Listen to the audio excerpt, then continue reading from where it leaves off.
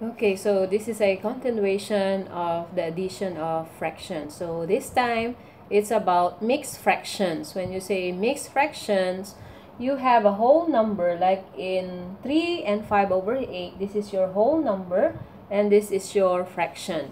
And then for 2 and 1 over 4, 2 is your whole number and 1 over 4 is your fraction. So it is called a mixed fraction or a mixed number. So how do we add this together? So at first, look at your denominators in the fraction 5 over 8 and 1 over 4. They are not the same. They are called dissimilar fractions. So we need to find the LCM of 8 and 4, or the least common multiple, or the least number which we can divide both by 8 and 4, which is 8.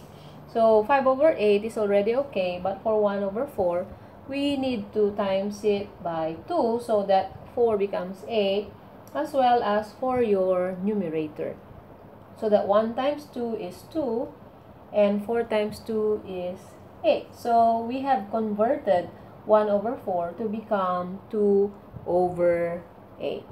So first, we add our whole numbers, 3 and 2. So 3 plus 2 is 5.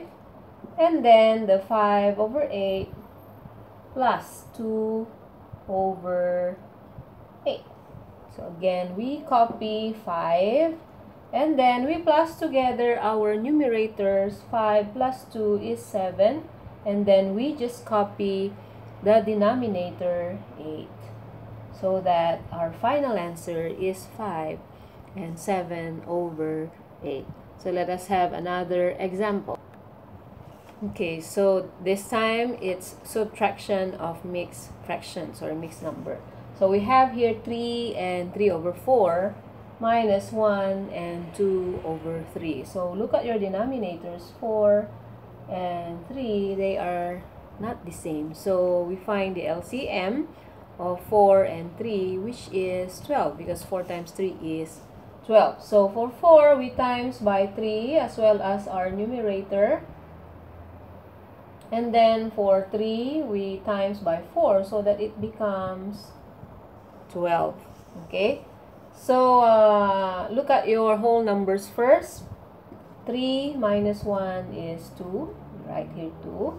And then the 3 over 4, we change to 3 times 3 is 9 over 4 times 3 is 12. And then 2 times 4 here is 8.